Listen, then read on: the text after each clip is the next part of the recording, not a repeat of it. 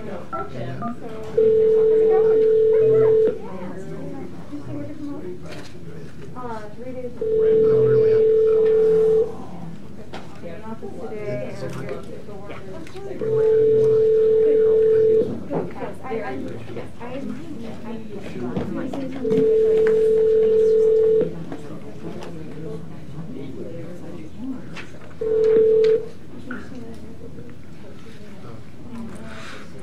Good morning, David Smith. Good morning, solicitor. Good morning.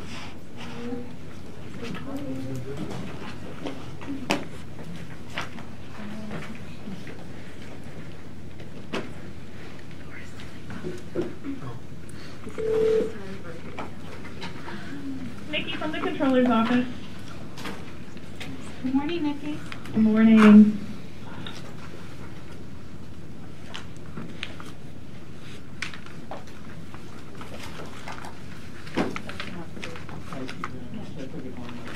Yeah, I was looking around. I can't find it.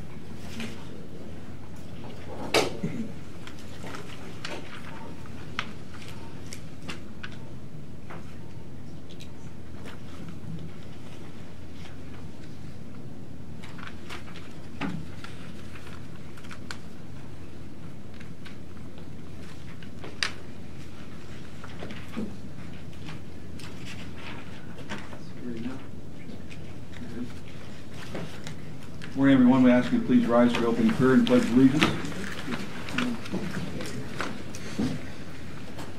Dear Heavenly Father, we thank you for another day you have granted us. We thank you for your goodness and blessings that you shower us, your great love and mercy and care. Forgive us when we do not show gratitude and thanks. Renew our spirit that we will strive to do what pleases you will. We thank you for the many talents, knowledge, and gifts of our employees.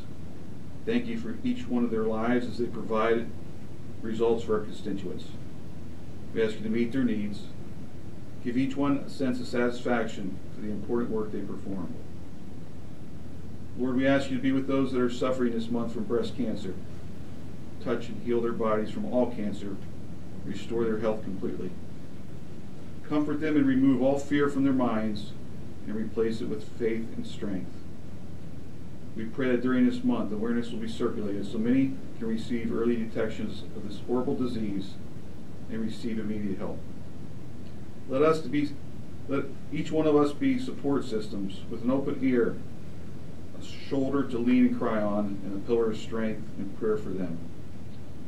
Father, we continue in constant prayer for the health and wellness of all our communities. Heal those that are afflicted, sustain and provide strength for those that are caring for those that are ill. Lord, we ask you for your guidance in our meeting this morning. These things we humbly pray in Jesus' name. Amen. Amen. Pledge allegiance to the flag of the United States of America and to the republic for which it stands, one nation, under God, indivisible, with liberty and justice for all.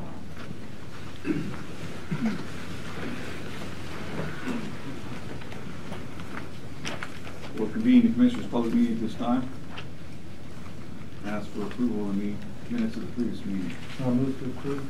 Second. All in favor, say aye. Aye. Aye, so carried. Comments on, public comments on agenda items only at this time? I have none online. Anyone from the audience? Hearing none? This week, for our informational series, county departments and what they do for you, we have Mr. Ed McCoy from APL. Morning, Ed. Morning, Commissioners.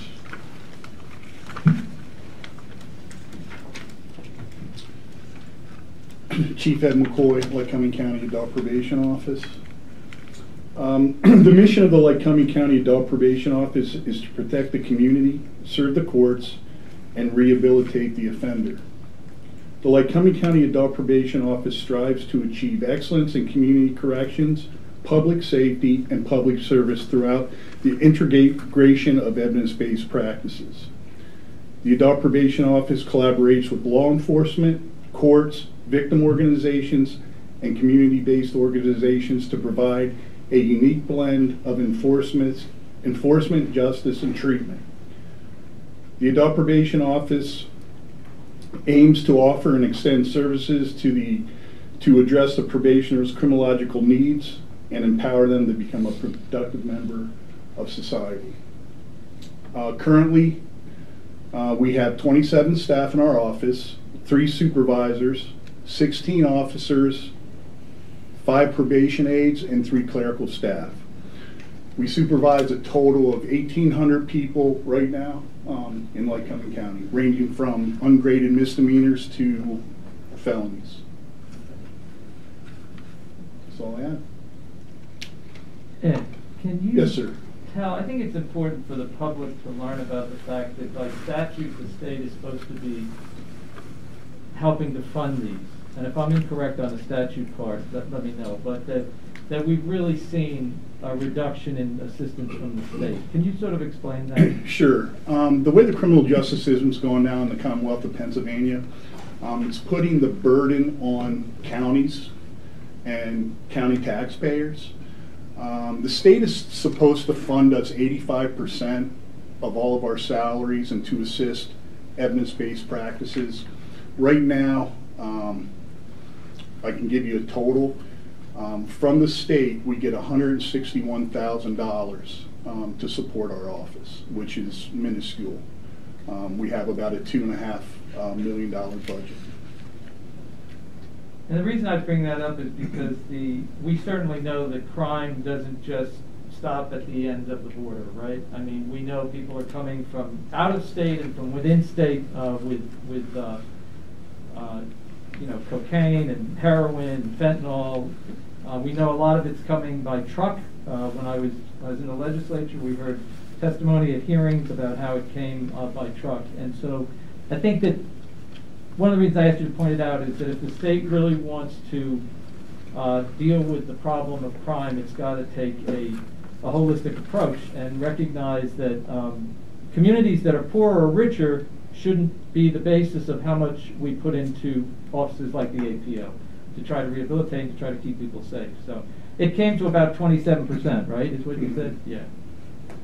So I would urge constituents to bring that to the attention of some of their elected state officials and see what we can do to improve that. Yeah, and I'd like to say that, and I don't know the exact figure, but I know it's in the 200,000 range of what counties supervise compared to the 30,000 the state board supervises. So you can see where the burden is on the counties. Thank you. Thank you for what your officers do. As we do this informational series on each department throughout the county, we have tremendous staff in each department. I had the honor of working with Ed and with the staff as an agent and as a deputy chief for 32 years. There are a lot of things that the state has done that needs to be looked at. They dump our state cases on us. They supervise 19% of all probation parole clients in the state. County supervises 81%, yet they get the majority of the state monies. What they just talked about is a state law. It was there 35 years ago. It's supposed to be 80%. It is a law. 80% is to be coming back to the counties for funding. When I left 3 years ago, it was down to 26%. Now I think it's down in the teens. So they continue to cut the funding, even though it's a law. And this is statewide. It's not just Lycoming County.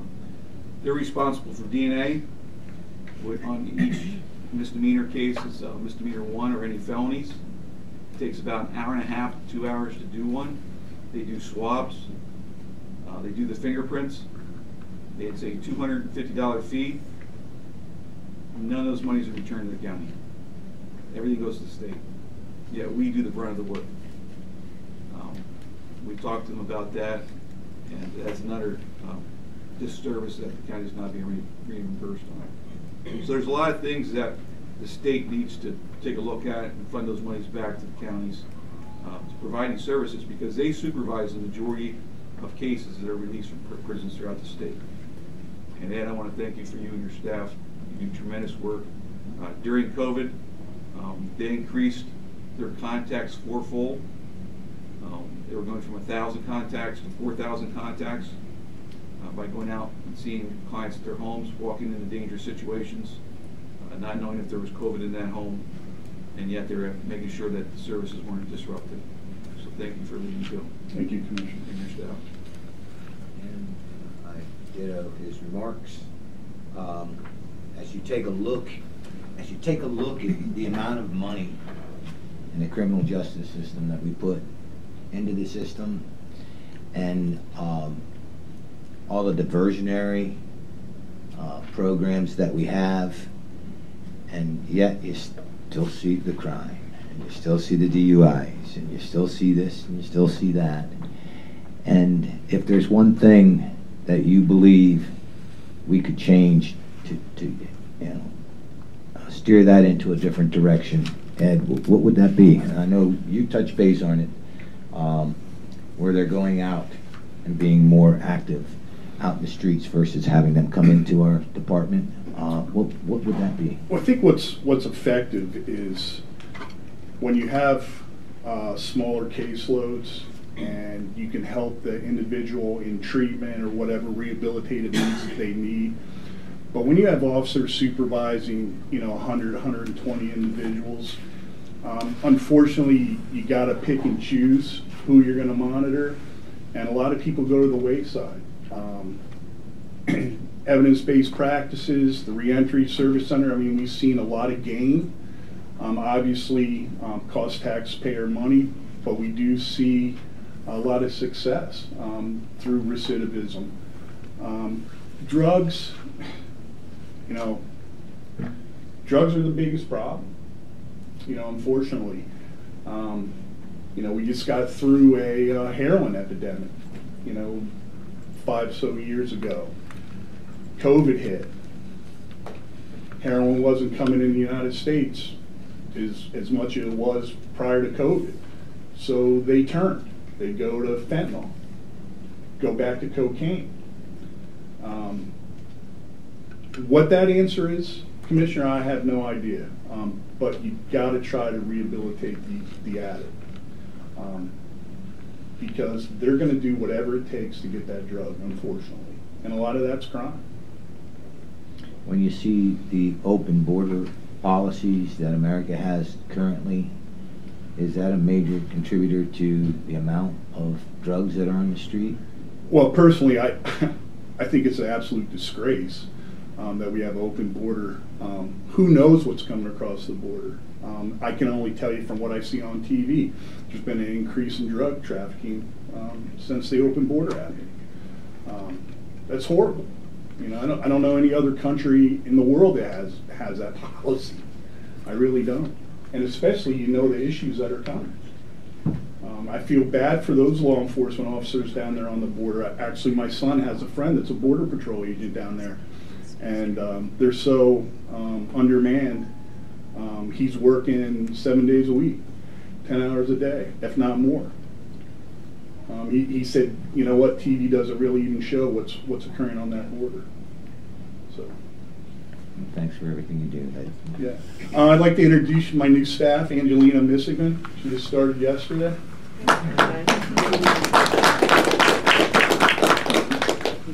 Thank you. Angela, come on up. Put you on the spot. You know you're gonna be working with a tough crew. Yeah. I already set off a little alarm this morning, so. Tell us a little bit about yourself.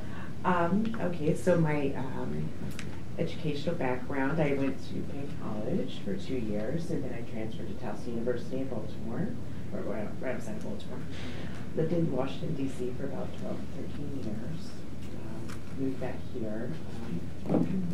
Moved back here due to family situations. I'm currently raising nieces and nephews with my husband.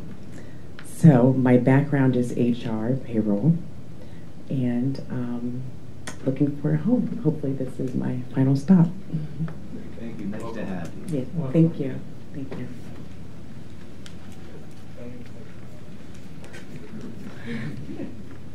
See Deputy Chief John Stoll back there too. Yeah, don't be recruiting. Yeah, when she said payroll. I know, it's like, I don't remember Green's seeing eyes her lit name. up. He's like, I'm gonna see if he wants to have lunch today.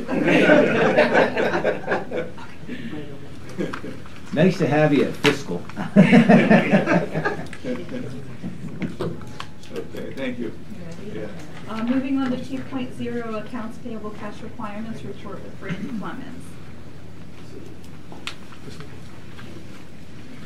Good morning, Commissioners. I'm here to present the cash requirements report for invoices due through October 27th, 2021, to be paid on October 20th, 2021, in the amount of $976,575.01.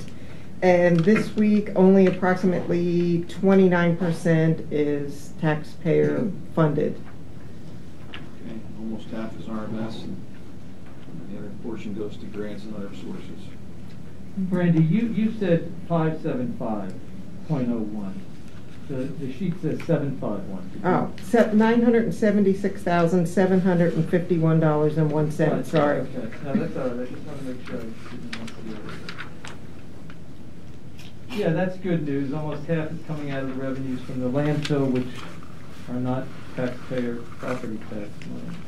And when you look on the first page, and we're just touching base on this topic, you see the pass-through DUI collections. And it's just a little, probably about $74,000. And is that something annually? That's monthly? something normally we do every quarter. It's usually between $12,000 and $17,000 every quarter, but it fell by the wayside. I think the last time they were paid, I want to say, was through June 2020, so we owed them like a year's worth of payments. So yeah, we're just catching back up. But normally that would be on there every quarter, and it's half of what we collect in fines goes back to West Branch.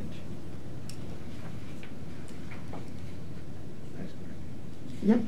Thank you. I'll move to approve. I'll second. All in favor, say aye. Aye. Aye. So carried. Thank you. Thank you, Brian. TDA actions with Roxanne Russo.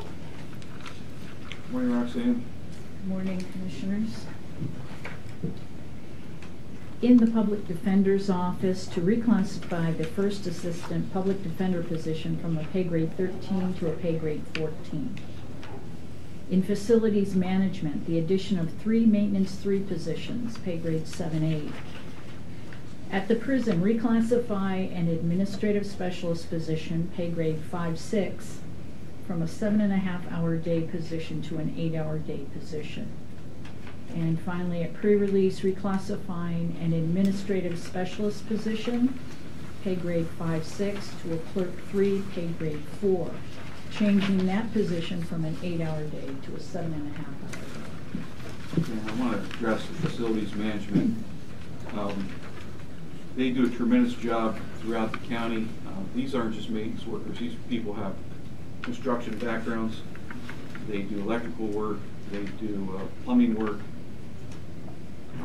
HV, air conditioning systems, heating systems. They're skilled laborers, and they're hard to find these days. very hard to find, and they're expensive, especially after COVID. Try to hire a contractor right now, you're probably gonna be waiting about 6 months to get a contractor. Ken has 2 openings right now for people that have left. He has 574 work orders behind. He is currently working on Solomon's building, Magistrate Solomon's building. When he gets done with that, he's here to do the rebuild for the sheriff's office, which has been waiting for 2 years, which is on the 3rd floor right now. If you walk over there and look in the sheriff's office, you'll see it's all tore up. If we stay on the pace we're on now, that won't be completed for 1.5 years, and he's across the street. We have, our will is to sell this building within the next 6 months to 1 year. We'll be moving across the street to 3rd Street Plaza. Ken will have to do the move, take us over there. The new owner's not going to give us 6 months to get out of here. So we have to make sure that our planning's in place for that. We also have juvenile probation, which has been upstairs. They won't be moved back to August of next year, and they're just about done. So they have more, I can keep going on. They have more on their plate than they can handle. So we're giving him 3 additional staff, laborers, so that we can get this work done. If we were to farm this work out, we'd be paying prevailing wage. To give you an example, when we were working on Solomon's building, we had a gentleman who took another job at another location, another county. He took great pride in what he was doing. He's a very skilled electrician. He wanted to complete that work. He was willing to come back as a subcontractor to do that work. If we were to pay an electrician, if we could have got one, he'd be starting from scratch. With prevailing wage, you'd be paid between $90 to $100 per hour. This gentleman came back and was able to complete the work at $35 an hour. So these are the things that we're faced with moving forward. We want to make sure our buildings, the courthouse has not been updated since it was built in 1970. And slowly it's getting rebuilt and done over. I worked over for 32 years. We had our carpets changed once in 32 years. The place was, you just moved walls, nothing was being done. We had leaks, we had all kinds of things going on over there. Boards of Commissioners are starting to make sure that that building lasts for another 50 years by doing the renovations. These are skilled laborers that are saving taxpayers hundreds and hundreds of thousands of dollars. We appreciate their work. We're going to post these positions. Hopefully we vote on them today here and approve them, and then we'll move forward. But we want to explain to the public why we're doing what we're doing. I just want to correct a statement that you made just by mistake. Yeah, they're not actual laborers. They're skilled. They're skilled laborers. Very skilled. Very, very skilled. They have to be disciplined in so many different skill sets, from drywalling, electricians, plumbing. They must be able to handle all those needs. And I'll just reiterate the fact that, you know, this department not only saved us hundreds of thousands of dollars, it saved us millions of dollars. And when you take a look at prevailing wage, you know, you're talking an electrician, you know, is $46 an hour plus another $20 in fringe. You know, you're looking at $65 to as high as $95 an hour when we bring people in that are skilled like that. And I think even your laborers will run into the mid-40s. So that department is instrumental in not only the cost savings that it provides us, but in getting the jobs done. You know, these are major facilities that need tender loving care every day. Yeah, those work orders, those 574 work orders are behind. They're just everyday things. That was 1,000 just last month. Yeah. He had pulled his entire staff off of different projects and was trying to get those caught up. And so it's a challenge for him. And I believe in the future, you know, in the next few meetings, you'll be seeing adjustments that the commissioners must take action on from many different departments within county government. How many open jobs are there, Roxanne, right now that we have not filled? There's probably a good 30. Good 30. We're not the only ones that are experiencing this as well. And we have to take action. Our hands are kind of like tied, and times are changing, that's for sure. You know, in some of these other positions, the public defender is a situation where the first assistant public defender is really a very important role. I mean, they're all important, but the person who's doing the homicides, the person who's certified to do homicides, the person, you can't just walk into a courtroom as a lawyer and do a homicide. You have to have certain credentials. Other kinds of major felonies, serious felonies and so forth, and the ability to teach public defenders who are often coming right out of law school and be able to mentor them. So it is a change in the position, and as Commissioner Mazer said, some of these things is that in the reality, if you try to go out into the market and look for people that meet the need you have, you know, you end up paying the rate that is going on. You know, I concur with my colleagues. None of us are thrilled about adding new positions, but the pressure on Ken George, who's the Director of Facilities Management, it isn't just that he has to go out and do, you know, fixing a problem in our facility. They're literally building the Solomon building.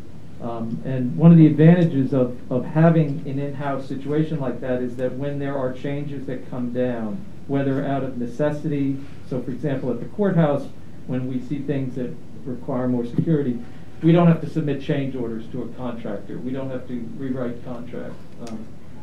In the prison, that really is an effort by the prison to save money. And the reclassification of that to an 8-hour day is simply because the person had been working an 8-hour day. But what the prison was able to achieve, the warden and this particular individual, they've been able to cut back on one of the positions that would be paid at a higher rate, and that person is picking up additional work, and then having worked on a new position sort of downgraded. There isn't anyone in that position yet, but when it's hired. So it's an effort. I think all of our department heads they really try to keep the cost down and work as efficiently as possible. But I think, as Commissioner Mazer said, you will probably see changes in the next couple of weeks coming from departments. You know, having 30 openings isn't necessarily a good thing, because it means that people are constantly having to train new people, then try to get back to the project that they work on. For example, in the planning department, that person leaves, they've got to go back, retake over the material until we get a new person, and then train that person. So it's something that we're trying to see if we can avoid. And I think if the public could only see the amount of time we put into personnel every Monday, and then the department heads coming to us, you know, it's better. This, you know, nobody wants to add personnel, but what we're seeing is an incredible amount of need. I mean, when you're down that many people, you're working some people 6 days a week, double shifts, and they're getting tired. You know, our planning department, as I'm looking at there, you're down a tremendous amount of people, and that is not good for our county, period, because we do so much for other municipalities as well. I look at the 3 new additional maintenance positions for the facilities management.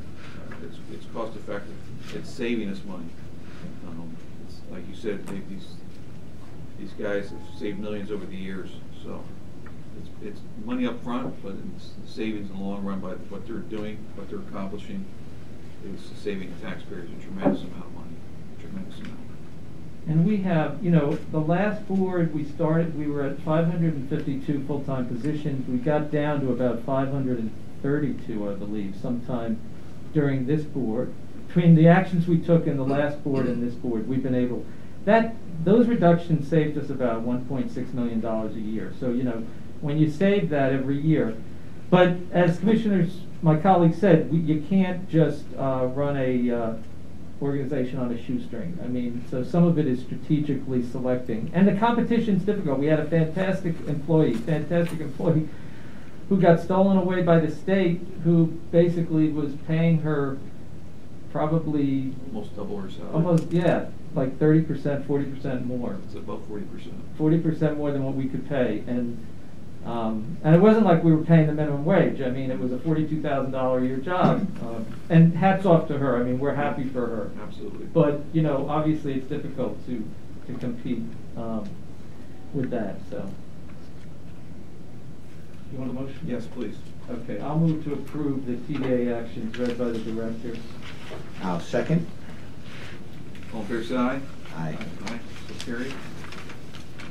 We'll recess the Commissioners' meeting this time for the salary board. Convene the salary board this time. Okay, Commissioners, in the Public Defender's Office, reclassifying the first Assistant Public Defender position from pay grade 13 to a pay grade 14. In Facilities Management, the addition of 3 Maintenance 3 positions at a pay grade 7-8. At the prison, reclassifying an Administrative Specialist position, pay grade 5-6, from a 7.5-hour day position to an 8-hour day position. And at pre-release, reclassifying an Administrative Specialist position, pay grade 5-6, to a Clerk 3, pay grade 4, and changing it from an 8-hour day to a 7.5-hour day. Okay, is the Controller with us? Nikki's here. Okay, good morning, Nikki. Good morning. Okay, any questions or comments on these positions? Hearing none, can I have a motion? I'll make the motion. I'll second. All in favor, say aye. Aye. Aye. Aye. Okay. Thank you, Nikki. Thanks. Commissioners, can I just ask Roxanne a quick question? Absolutely. On the personnel actions next, I see the transfer station, Jeffrey S. O'Connor. Can you confirm that's the same one that retired earlier this year? He is filling the position he left, yes. Okay. Yes. Okay. I need to know that for retirement purposes, so Okay. thank you. Mm-hmm. Okay, thank you. Okay, we'll adjourn the salary board actions at this time. Reconvene the Commissioners' public meeting.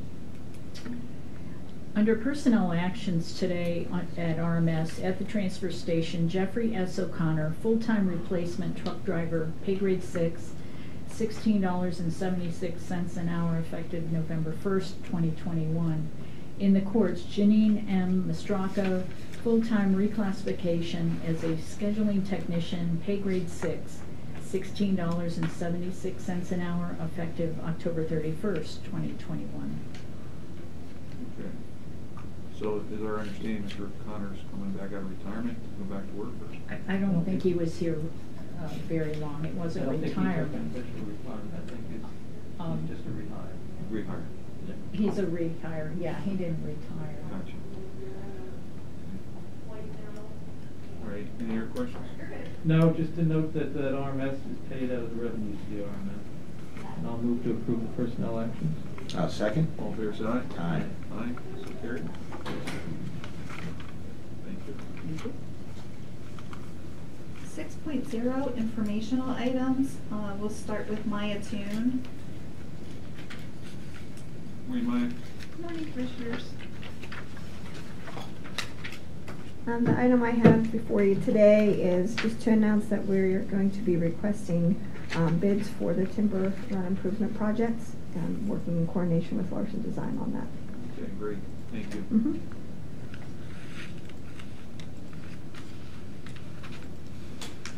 And then the second informational item is a presentation by Adrian.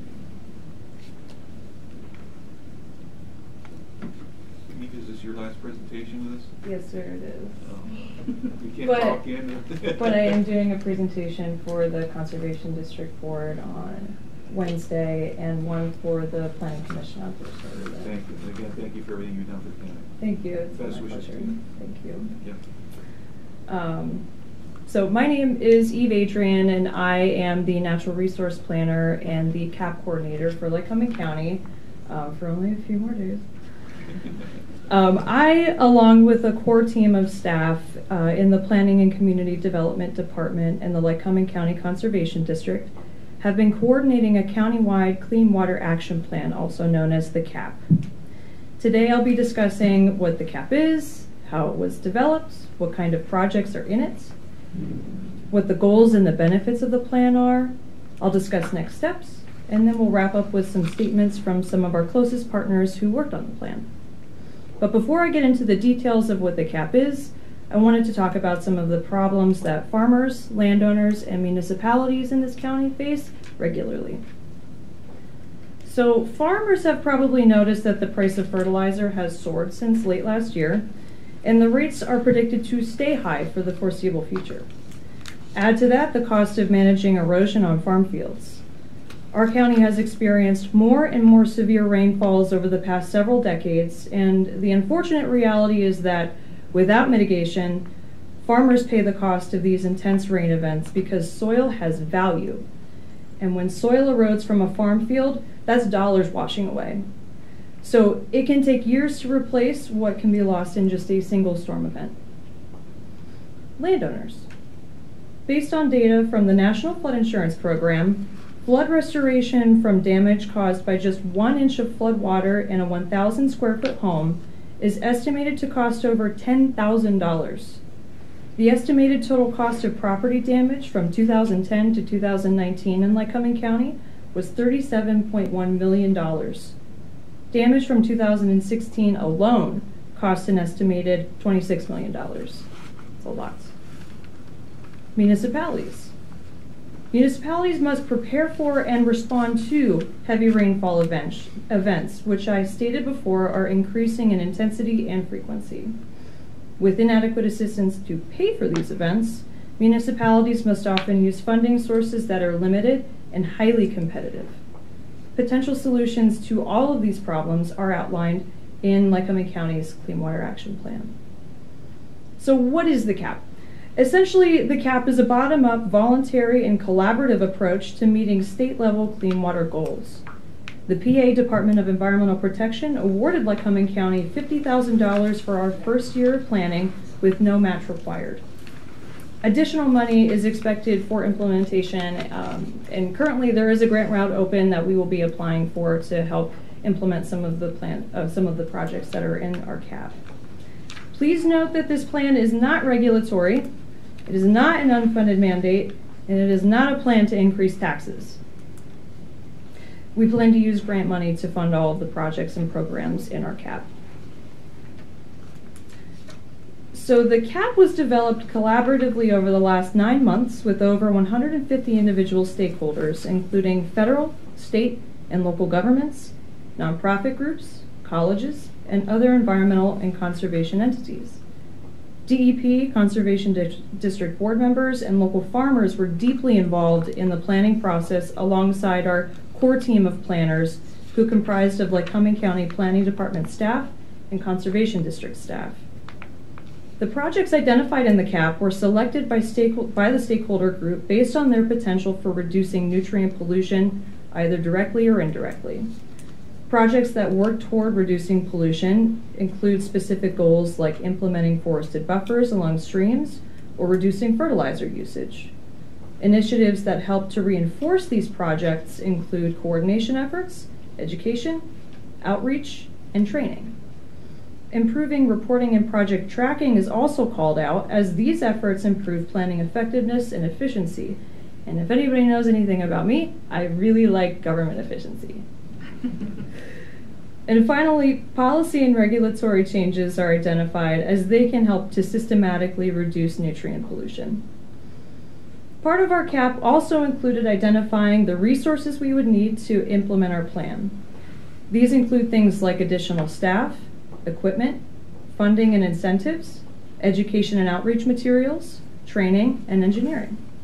After calculating the value of these resources, our total upfront cost estimates are $36.7 million. While this number may sound staggering, it's important to remember how much it costs to react to pollution and flooding after it's caused a problem. By being proactive, we can, in fact, save money in the long run.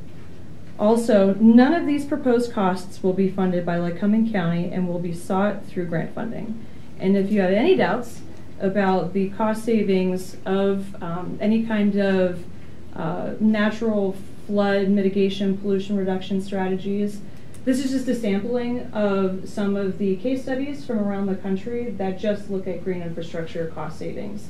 Not looking at farming, BMPs, just green infrastructure. So if you would like to do some light reading, I have some for you. So our cap would reduce our current nitrogen pollution by 46% and our current phosphorus pollution by 39%. And while all of these initiatives work toward the goal of reducing nutrients in our local waterways, the benefits of our plan also include improving local water quality, reducing flooding, enriching partnerships, supporting farmers, bolstering the local and regional economy, leveraging funding opportunities, and avoiding regulations and higher costs for compliance. So next steps. Lycoming County's CAP implementation phase begins October 2021, so we're in implementation right now, and it will continue into 2025. We'll continue to seek grant funding so that you can see the benefits of the CAP in your communities as soon as possible. And you can stay engaged by visiting our webpage at lyco.org/CWAP. There you can find a comprehensive list of our projects, planning materials, meeting information, newsletters, and stakeholder resources. Now I'd like to pass the mic on to some of our partners who have worked closely on this plan development. If the folks who'd like to say a few words want to just line up here, and then we can do kind of like a rotation, that'd be great.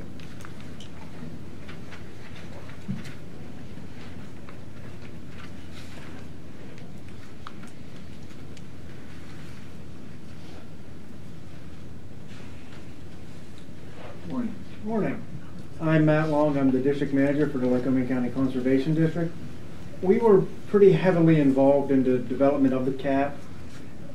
Eve was a great resource to use. It really helpful with that. All the planning was. Hey, Matt, could you sorry to interrupt you. Speaking of the mic, thank you. Okay, is that better? Yeah. Thank you. Most of the district's involvement will mainly be through the agricultural outreach that we have always done and will continue to do. Our ACT technician is here who can actually talk a lot more about that. I'm sure the district will be involved in other things as well with our watershed specialist program and maybe even some with our dirt and gravel roads program. But I'll let Tim talk more about the portions of the CAP that involve ag. Okay. Thank you, Matt. Morning, Tim. I'm Tim Heiler. I'm the Agricultural Conservation Technician at the Lycoming County Conservation District. We have applied for a cover crop grant to fund cover crop implementation on farms, and that includes a portion of that money towards a no-till drill. We already have a no-till drill that we rent out to farmers. We have quite a bit of use of that. We're trying to expand the fleet, expand our offering to farmers. With that, we have in hand $500,000 of grant money that we've applied for and leveraged from other sources to do barnyard and manure storage structures on farms, which are part of the CAP. And we have applied for an additional $500,000 in grants and grant money leveraged to do those same projects in the next few years. So we're going to be pretty busy. Thank you. Thank you.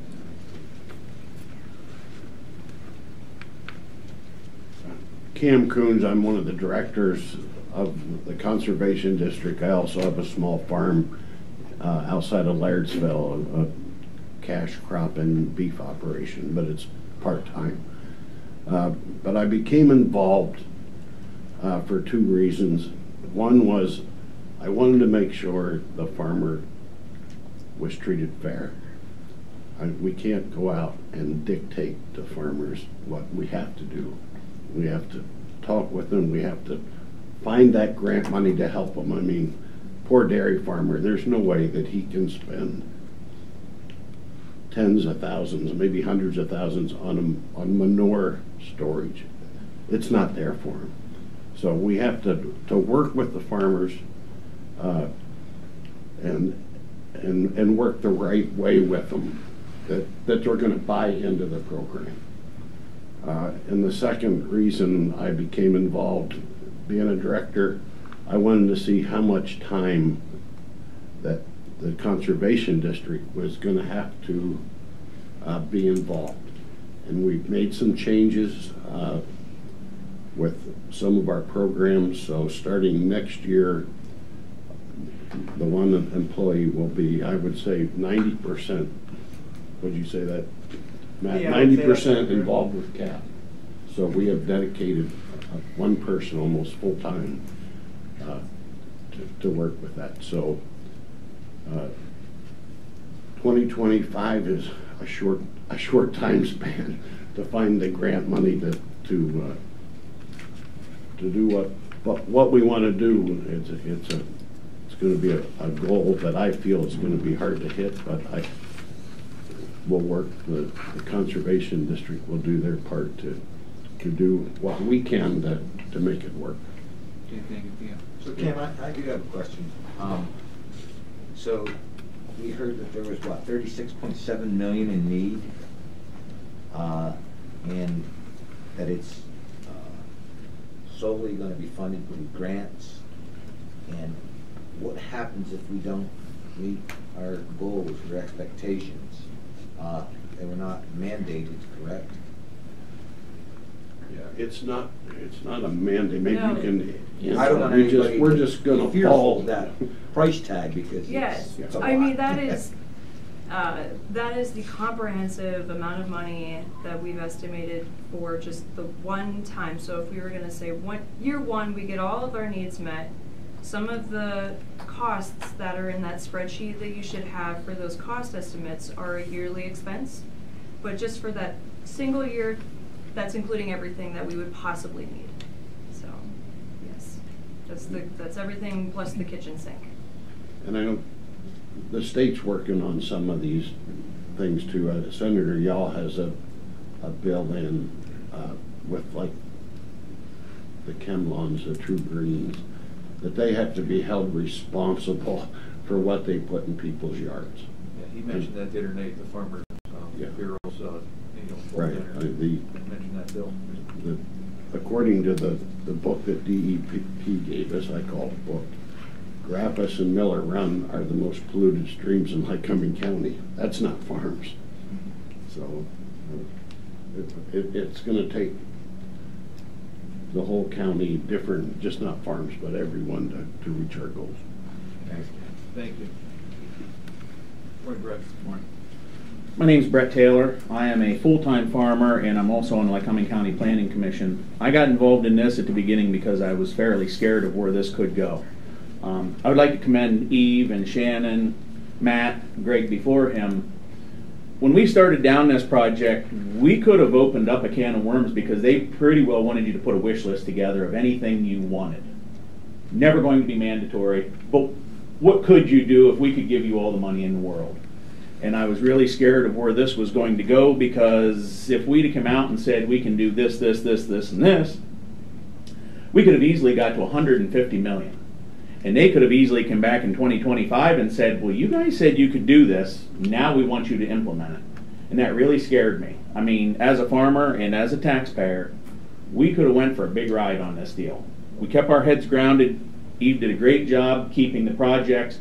One of the biggest things we talked about with Tim and Matt, what are projects that we're already doing that if we added a little bit more value to, we can get guys to buy in and do?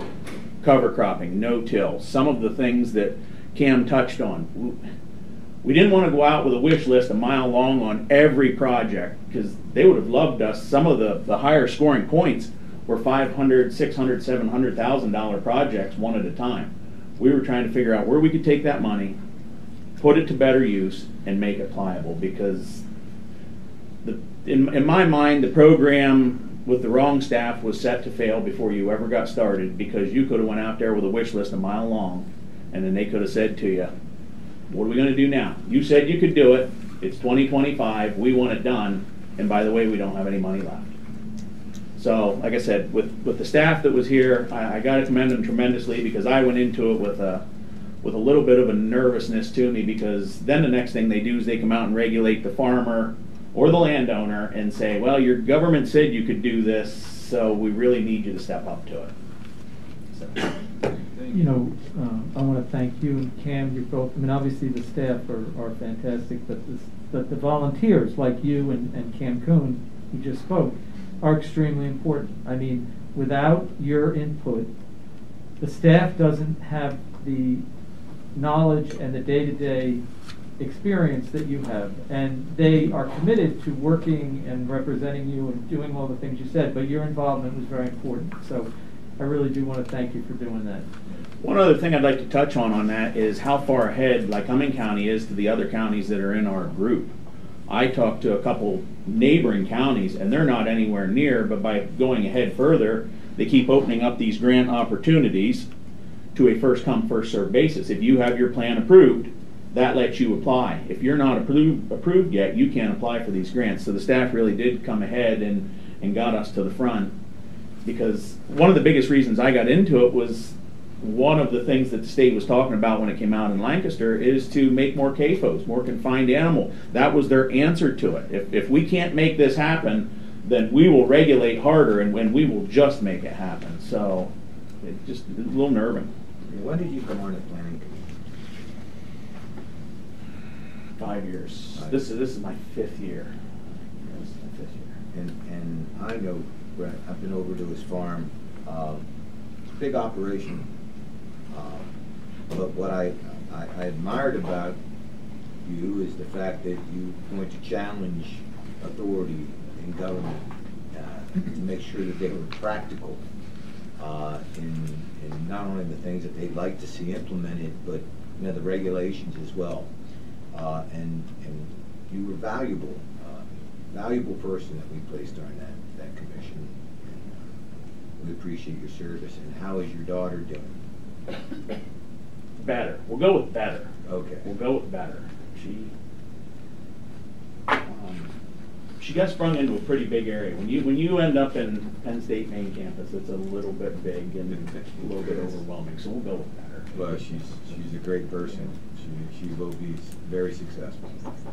Brett's daughter is the Lycoming County Dairy Princess. Was before she started college. Brett, we want to thank you and Cam for your common sense approach.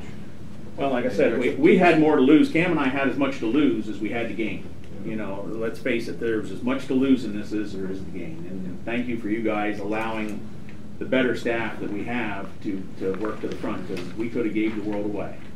And you know, I know we often don't want, I think we should say hats off to the state that they came up with an approach that was educational and that was an effort to get voluntary compliance. And the reality is that we need that kind of education, because even if I think of an analogy with the levee, where for 50 years we haven't done anything to maintain the levee. I mean, we've done, I don't want to misspeak. We haven't done, so I think it is good that the state took this approach, and that that the staff were able to work with citizens, you know. I'd like to touch on that a little bit. Part of the problem we have is when we started this, and this is where I struggled right off the bat, they started giving us these numbers: Graphius Run, Eastern Lycoming County, all this, and we said, okay, we would like to see some water sampling. And they said, oh no, you dare not use water sampling, you have to work off of modeling.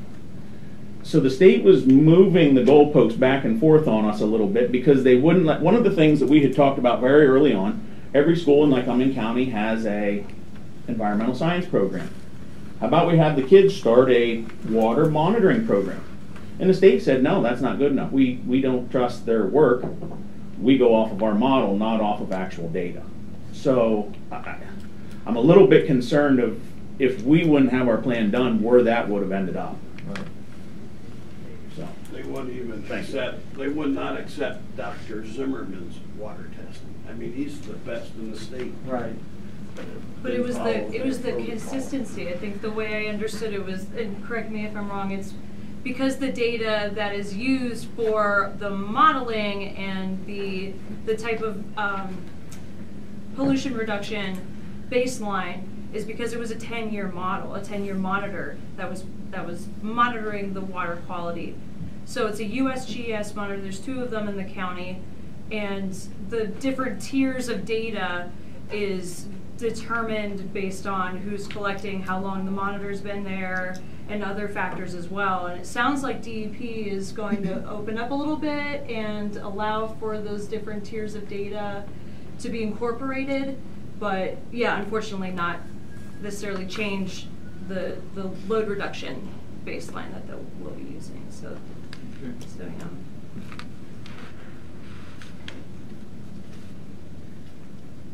Good morning, Commissioners. My name is Megan Lehman, and I'm the Community Relations Coordinator for DEP's North Central Region, which is based here in Williamsport and covers 14 counties. And I guess I'll quickly address what you're saying. We can always point up, right? So you guys can point to the state and say the state is making us do this. Well, I think that one somewhat we can point up towards the feds. Because there are federal, requirements and guidelines with what we can use in terms of data that's considered acceptable for TMDLs and things like that. So, but yes, I think that is definitely an ongoing conversation and an important point that Lycoming helped push forward during this process. So on behalf of DEP, I just came over here to congratulate Lycoming County on the finalization of this plan and to thank the staff at the Conservation District and the Planning Department for all their hard work.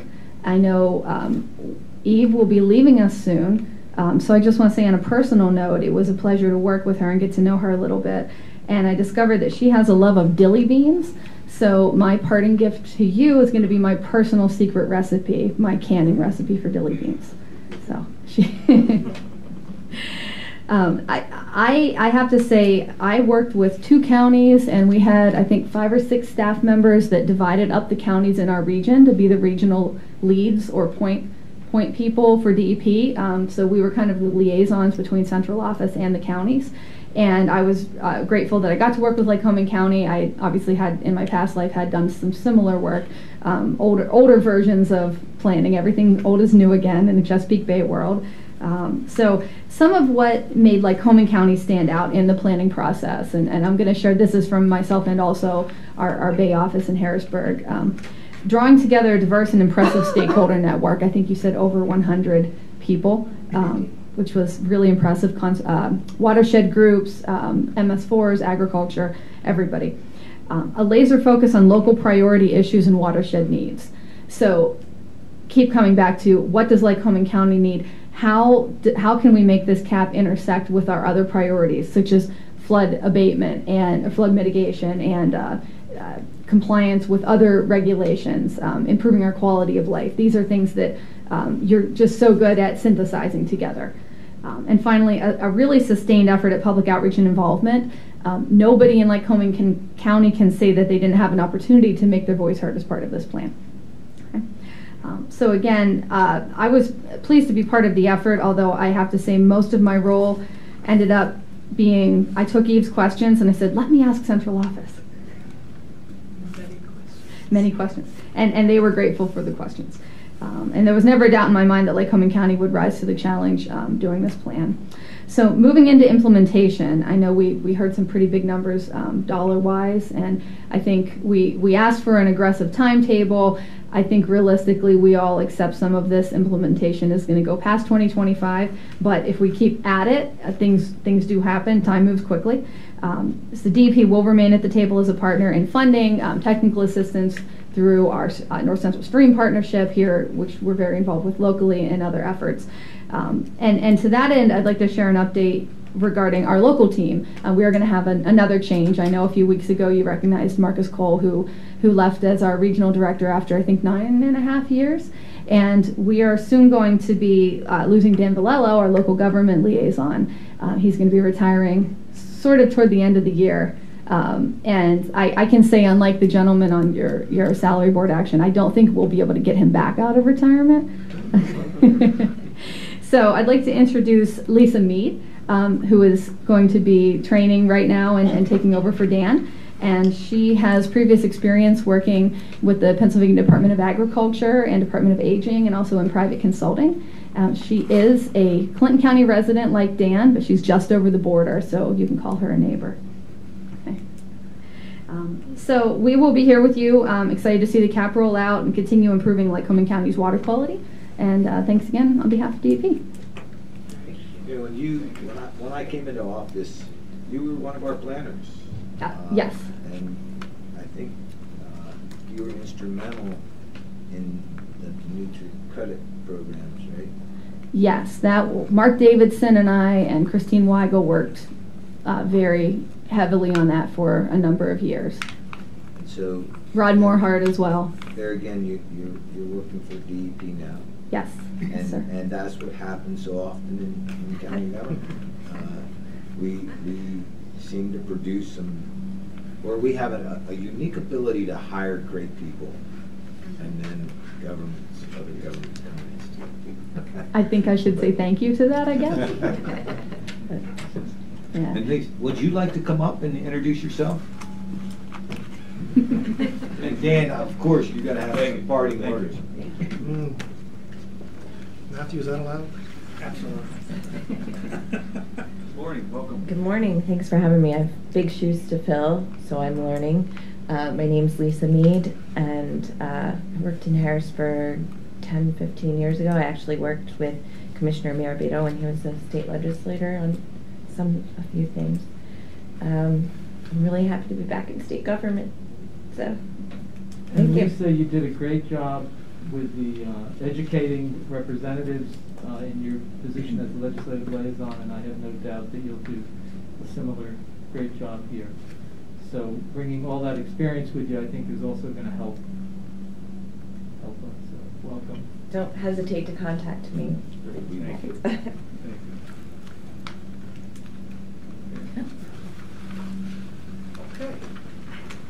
Well, my name is Dan Valello. I'm the local government liaison for DEP. I guess I can start off by saying it's been a pleasure working with this board, and it's been a pleasure working with most of the other boards over the last 17 years. I have to clarify that, most of them. But again, as Lisa's stepping into this position, our role is to make sure that your constituents have a voice when they go to DEP. And when they're trying to muddle through all the regulations, again, Lisa will be a great contact to help you understand, help your constituent understand what's going to happen. So, as Marcus Cole just left, this is going to be a good. Lisa can be a good communicator to our regional director, assistant regional director, who is now the regional director interim, Jared Dressler. So Jared will be there for an unknown length of time, but he will definitely be an asset to us as well, because he's been here for as long as I've been here. So he definitely knows Lycoming County. And if I might just digress for a minute, as a former county commissioner, I just want to applaud you. What a great meeting. That I haven't been here for a few years, and the information you start out with the that's great that people can learn what county government's all about. I think that's a fabulous that you bring to the table here. But also the facilities positions as a county commissioner, I can't applaud you enough for doing that. And I know it's hard to bring on additional staff, but again, your constituents should be proud of the fact that you're doing that and making that work. And finally, I deal with 14 counties, and I'm involved with all the CAP programs. And I've said this to many of you, Lycoming County has always been a leader in the North Central region. And you continue to be a leader. No matter what project Lycoming County takes on, it is always top notch in the North Central region. So, and that starts with good leadership. So, again, my pleasure. Thank you, Dan. Thank you for the kind words. Well, Lisa, we're losing two phenomenal supporters. You know, when Marcus left and now Dan. DEP gets a bad rep many times. Sometimes I'm accused of saying that myself. A lot of times from you. But I'm not ashamed to say that. But what's impressive is that both of those leaders, Dan and Marcus, they were with our community every step of the way. And they had a sense of community. They had a sense of understanding. Okay, our people don't have open pocketbooks. It's very difficult for our farmers, And I can't say enough about Dan, because when we go to association meetings, and it's not just the county commissioners, but you know, people are having issues, this guy was always there, and he listened. And I'm not sure how many times you've totally helped, okay, but I can say... Is that a compliment? I can say this, that if he wasn't there, we would not have been put in the same position, I'll put it to you that way. So, Dan, you were a friend of our county as well, and we appreciate the service that you provided us and DEP. It is a regulatory agency that is absolutely necessary so that, you know, our streams are clean and our waters are clean. You know, Dan, I'll follow up with my colleague, but I'll be a little more direct. When I was in the legislature, when I've been a commissioner, you've always been there. Even I'm thinking a month ago when I called you at 8 o'clock at night about a constituent's... I remember that. And do you remember let's that? not do that, because that was my personal phone. Okay, and what you did is that night you got connected. You got me connected with the person who needed, and it was a time-sensitive thing. And that's the kind of behind-the-scenes work that public servants, that state, county, federal employees do all the time that people don't realize. And I appreciated that. The constituent appreciated it. And it's something that you've done for 17 years, and I want to thank you for that. And you know, when people have a problem, our job as elected officials is to try to help them solve it. And you did that.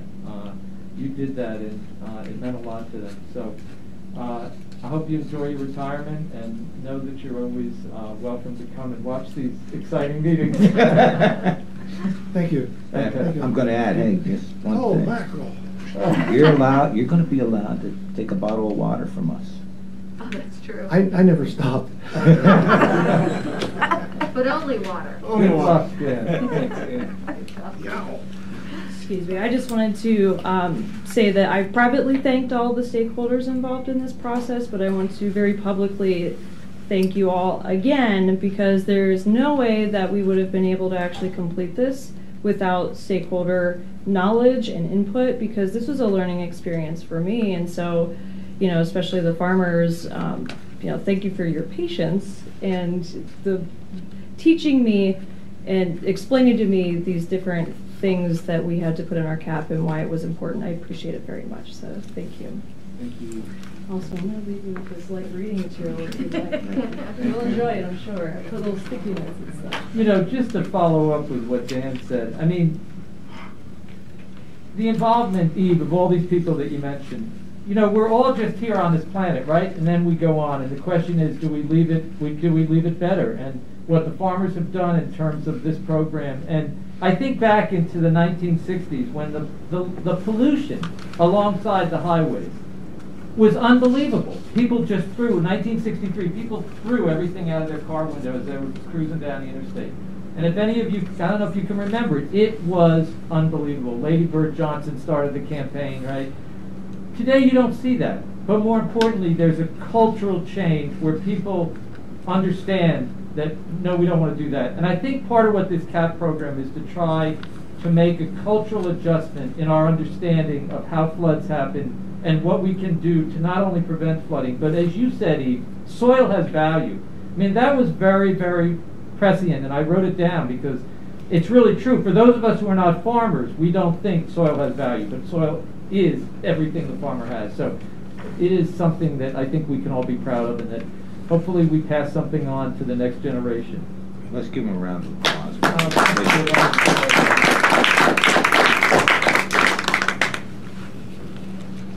Okay, thank you so much. Let's move on to action items. Yep. 7.1, Roxanne Frico, voting on policy 611. Commissioners were looking at a revision to policy 611, which is our smoking policy. I'd like to table this motion for a later date. You move to table? Yeah, I'll second. Yep, all fair say aye. Aye. Aye. So carried. And I think you want to table it to try to get back and try to get more input, is that? Yes. Okay. Thank you. Thank you. 7.2, Maya Toon.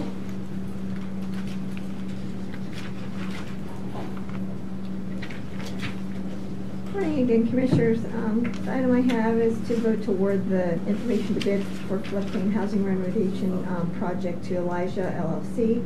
They were the sole bidder, and they were the lowest responsible bidder at $55,000. And this is 100% grant reimbursable for this project. Okay, any questions? Motion accept. I move to approve. I'll second. Okay. Vertically challenged. I have no idea what you're talking about. All fair side? Aye. So carried. I'll just let you. Okay. 7.3, 7.4 you have. Yes. So 7.3 is to vote on amendment to agreement with GTL. This is an active contract that we currently have for the prison for inmate telephone. This is just to extend that agreement for an additional term until November 30th, 2021. Okay, any questions or comments? Hearing none, can I have a motion? I'll move to approve. I'll second. All fair side? Aye. So carried. The next item I have is to vote the award for a request for proposals for printing and absentee ballots and mail-in ballots. Based on looking at all of the documents and also talking with Forrest, it was decided that we would proceed with NPC Incorporated, which is a different vendor that we're currently using. But it's my understanding that there was conversations that was held with the director on Friday. I had Forrest reach out to Matt to talk with him.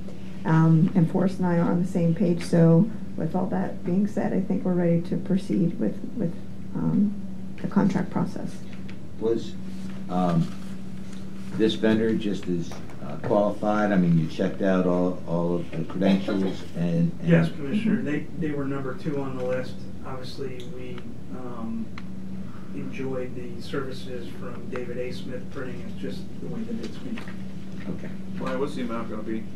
The cost is for him, I think it was $1.64. And the total cost per vote to assemble was $1.11. And then the first class pre-sort postage rate is 48 cents, and cost per page to print full is 0.05 cents. So, which is giving you that total cost of the $1.64. Okay, thank you. And I don't know if you're interested, but you know, the David Smith, who we currently have, is at $1.79. So there is obviously a savings associated with that. Any other questions? Have a motion to accept. I'll move to approve. I'll second. All fair side? Aye. So carried. All right, thank you. Thank you. 7.5, Scott Kramer, voting on to award RFP for rural broadband deployment to Windstream. Good morning, Morning, Commissioners. Scott. Good morning. Scott Kramer from Cedar Council of Governments.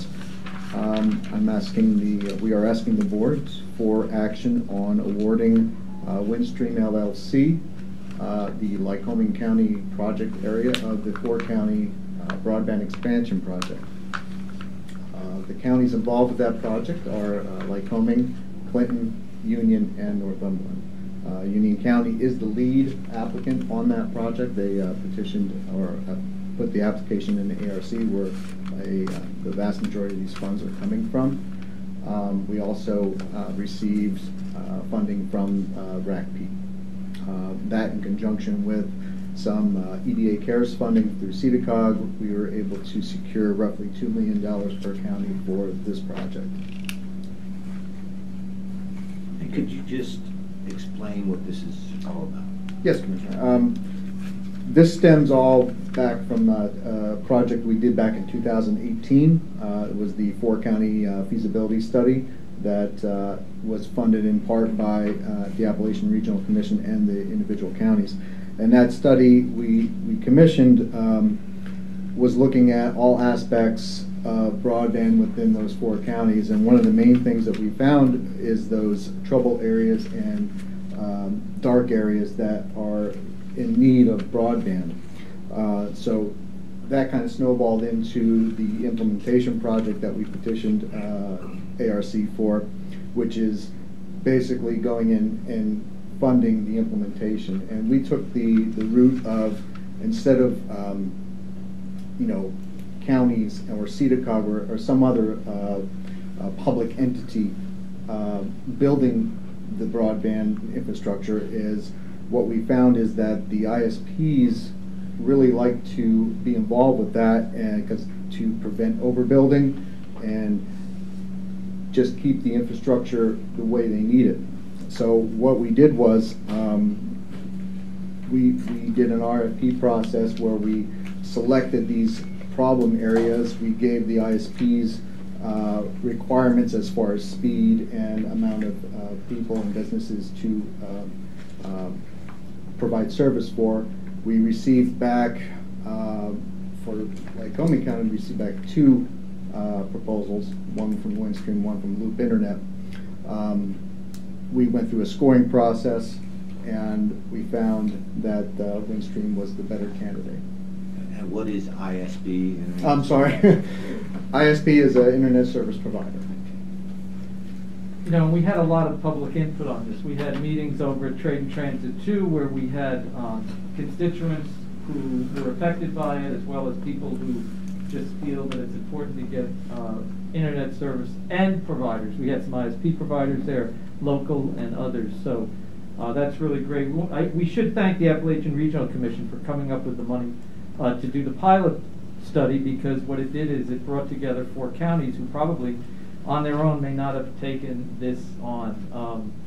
Also, can you give us any, we talked a while back when the American Rescue Plan money first came out about a large sort of project for North Central PA through CEDACOG in terms of trying to get internet service.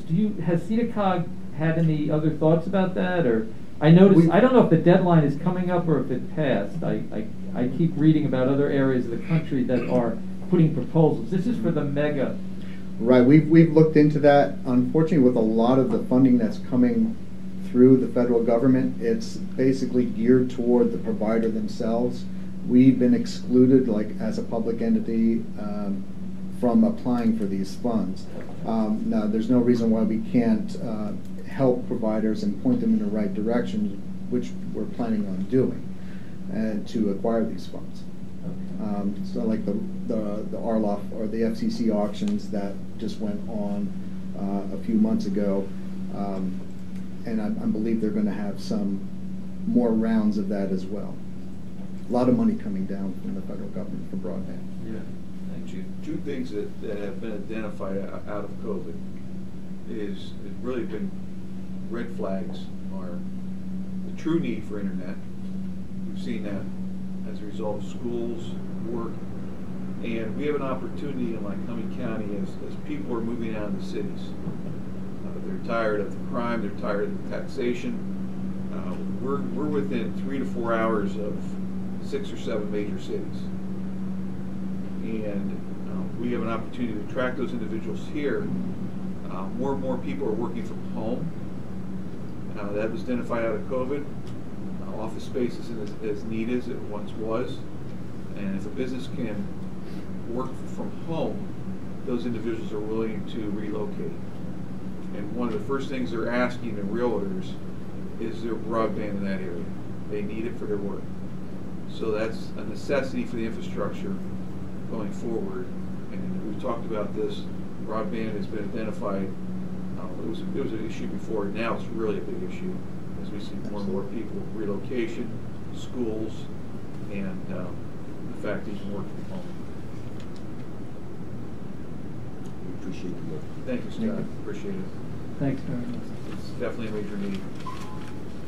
And Commissioners, I'd just like to note, next week on the agenda, you'll see the Union County subrecipient agreement that kind of ties this all together. That'll be on next week. We need a motion to vote. I'll move to approve the awarding of the RFP to Windstream LLC. I'll second that motion. All fair side? Aye. Aye. So carried. Leslie Kilpatrick, voting on agreement with Marco Incorporated. Good morning, Commissioners. We're asking your approval today to purchase or do the buyout for the leased copiers that we did in 2019. Maya and I have been working, and I worked with Brandy to try to come up with the funds this year. She'd rather find them this year than next. So the total would be $39,948.51, and that would purchase then 9 copiers. So these are copies we've been leasing. We're now at a point with the lease that we can buy them out. Correct. Yep. How much expected life do you think we'll get out of it? Oh, we're hoping at least 8 years. Oh, great. If not 10. And there's no additional cost to buy these out. We're not losing money. I know a lot of people think, with leases that we lose money as a result, but there's no default or anything associated with the buyout or loss of funds. I'll move to approve. I'll follow that. All fair side? Aye. So carried. Thanks, Commissioners. Thanks, Maya. Lauren Strasser is on the line. This is to vote on amendment to agreement with Green Chip. Lauren? Good morning. Morning, Lauren. So this amendment is to extend our current contract with Green Chip for our electronic recycling. It would go until December 31st, 2025 with the same rates of reimbursement. We've been working with them since August 2020 and recycled about 270 tons of electronics. And these are the electronics that are through the CDRA, which is the Covered Device Act of 2010. And that includes the televisions, the computers, and the computer accessories, which include keyboard, mice, and desktop printers. They have been a great company to work with. They're very responsible and responsive. They have quick transportation and turnaround, and they're very quick with their payment for the reimbursement. And we would like to continue working with them, and that is what this amendment is for. Okay, any questions? Lauren, can you tell the public if they've got a TV or a computer that they want to get rid of, what should they do with it? So this program is just for residents of our service area. So if they have a TV or a computer, they can bring it to the landfill location in Montgomery to recycle it. We used to accept it at the transfer station, but we have discontinued that for the time being. Handling this equipment is very labor intensive and is a safety hazard as well because these TVs are very heavy. We rely on pre-release to help with this operation, and so we had to limit bringing it over from the transfer station to have it just at the landfill. So if they want to bring it here, it is available for free, so there is no charge, no fee for the resident to bring it here. This does not include recycling electronics for businesses or institutions. Okay, thank you. Can I have a motion? I'll move to approve. I'll second. All fair side? Aye. Aye. So carried. Thank you. Thank you. Jerry Kennedy, voting on the purchase of 3 new stenograph machines. Morning, Commissioners. Jerry Kennedy, Director of Information Services. Earlier this year, we brought you the purchase of 3 stenograph machines for the court reporters. Budget and Finance has asked that we purchase the remaining 3 this year with funds that are available in our budget. Total cost of $15,435. Okay, and that's a budgeted item? Yes. It's coming out of budgeted funds, yes. Questions, comments? A motion? I move to approve. I'll second. All fair side? Aye. So Thank you. carried. Commissioner comments? Yeah, I have a couple. So Scott, you want to go over what we're doing with the ERP funding? Yeah, we have received $11 million this year. We'll receive $11 million next year for a total of $22 million of the ARPA funds. The commissioners have developed a strategic plan moving forward. We initially met with the township supervisors, the borough council people, the city of Williamsport, to hear what their needs were and what projects they had in their areas going on. If we could help them with other funding sources, or whether we could partner and try to leverage some of our money with their monies. We had about half of the, we heard, and we had 3 nights of meetings with the municipalities, of those elected officials. Yesterday we met with all the water and sewer authorities throughout the county to talk about infrastructure and projects they had in their regions, and we met with them. Our next step is to meet with the realtors and the realtors associations about infrastructure, whether it be new construction, old rehab construction where they can fix up older homes. And then there was a suggestion yesterday by the Sewer and Water Authority people to meet with the home owners, the realtors, because they'd like to be on the same page moving forward. So we'll have an additional meeting with them.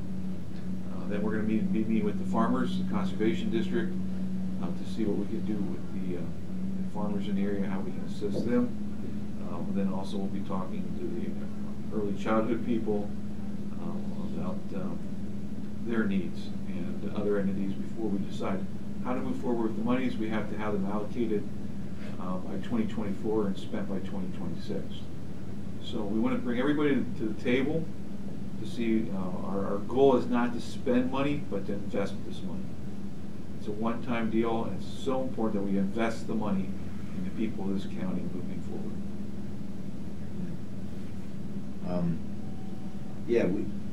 Yeah, it's interesting because so many organizations are coming to us now, whether it be nonprofit or the authorities or whoever, and very difficult decisions that we have to make with the use of this $22 million.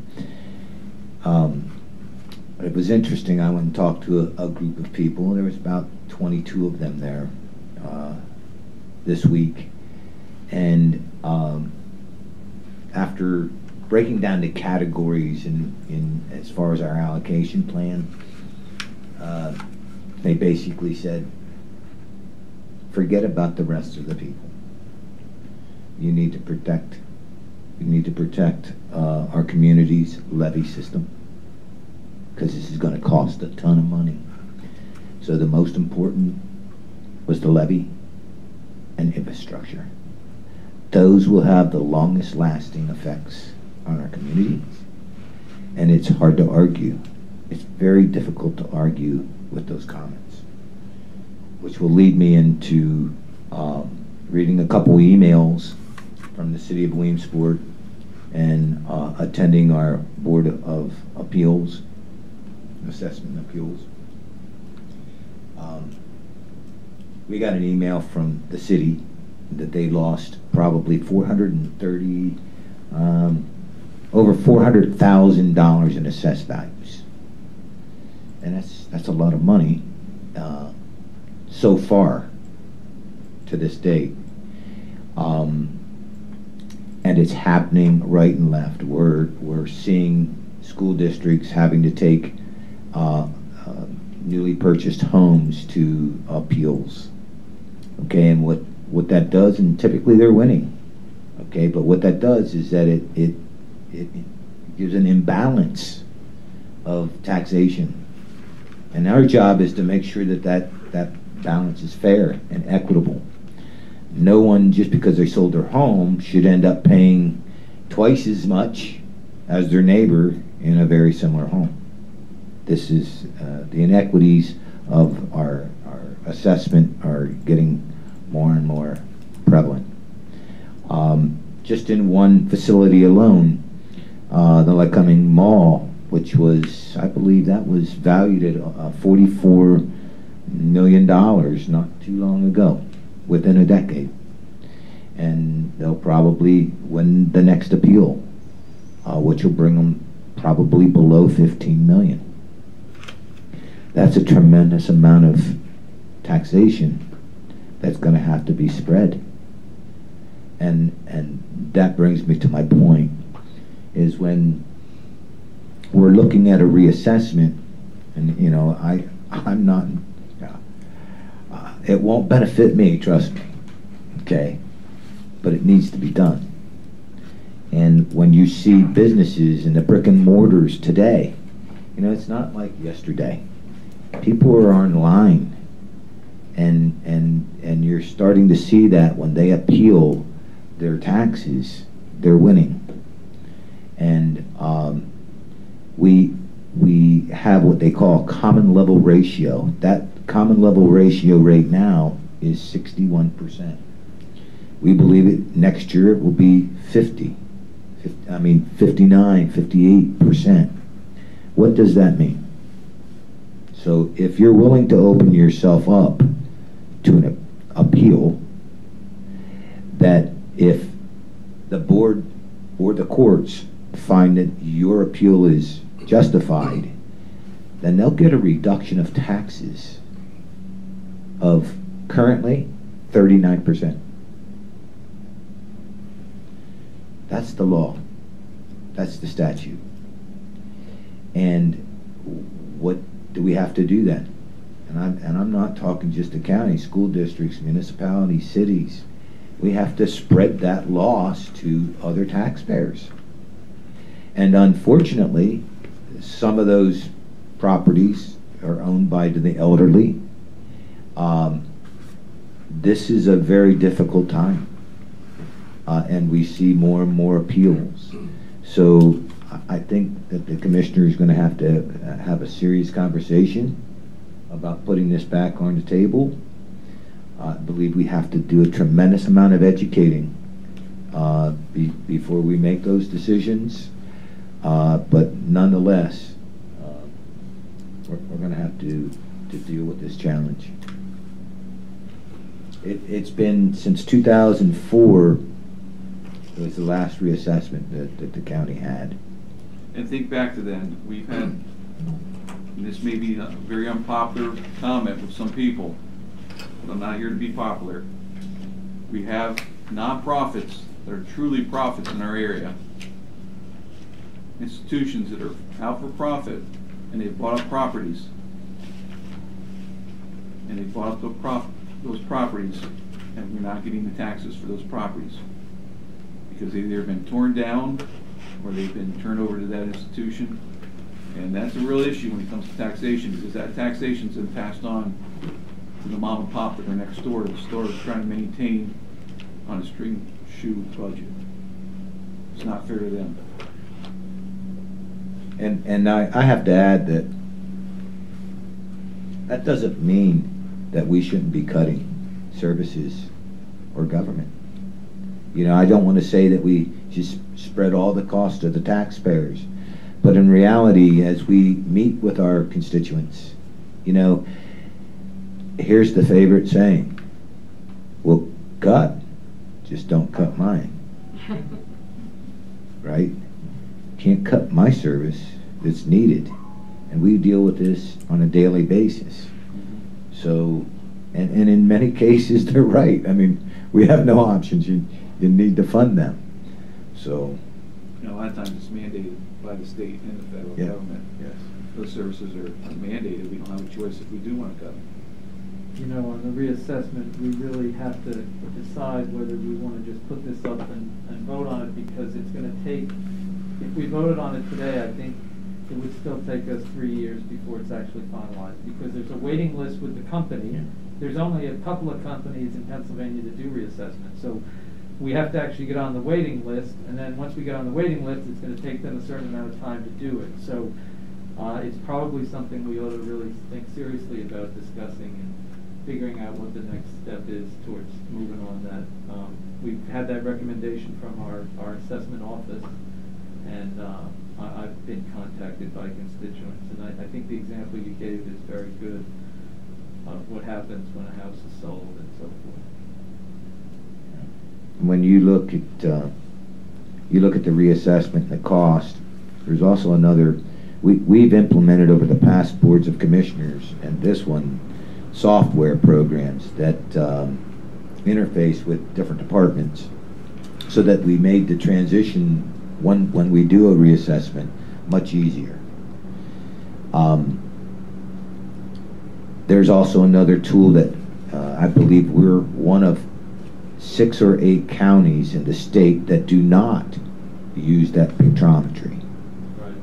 And when you see the advancement in that specific field where they go over and take photos of everything in Lycoming County, and then it's just amazing the data that they can receive. You can measure a house with just a flyover. You can see so many different things. It's another tool for law enforcement to, if they have to engage in a rural area, they can get on this and look to see where they should be, entering, and what spaces that could be, an area that people could be hidden. So the tool is pretty impressive from what I saw. I don't believe we acted on it, but it's something that would also help the reassessment as well as law enforcement and others, our planning department as well, would be able to utilize that service. Any other comments? No. Commissioner? Okay, public comment from the audience? Hearing none, how about online? None. Okay, we've completed our agenda. So our next meeting will be scheduled for October 26th, 2 o'clock, Tuesday, October 26th at 10 o'clock, here in this room. Thank you. Thank you all. Thank you for being here, folks. We wanted to make sure Lisa got the full experience. Right. Help, look, please. Boy, she did. I don't think I did, but there was no public comments, right? That's part true. of it.